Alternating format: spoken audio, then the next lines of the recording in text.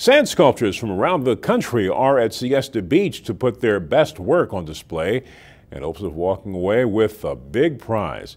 SNN local news reporter Grant Boxleitner takes a closer look.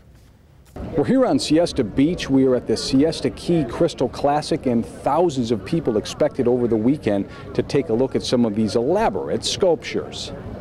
They carve and cut their ideas into a massive pile of sand. Master sand sculptors are taking over the beach at the Siesta Key Crystal Classic. Brett Stocker is building a traditional sand castle, complete with a dragon. I enjoy the architecture side of the sand sculpting, and I usually do some form of castle, and the crowd likes castles. A few feet away, Morgan Rudloff is putting together a music contraption of sorts. I think what inspired my partner Abe and I is a love for Dr. Seuss. So it's a Dr. Seuss inspired piece.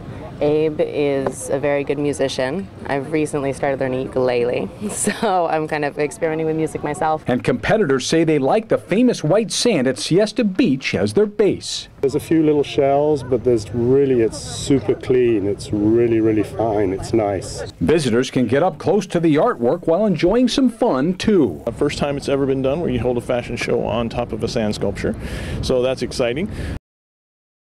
And the event runs Friday, Saturday, and the winner will be crowned at noon on Sunday. Reporting on Siesta Key, Grant Boxleitner, SNN Local News. Master sculptors are competing for $13,000 in prize money. The cost is $5 a day or $10 for all the days.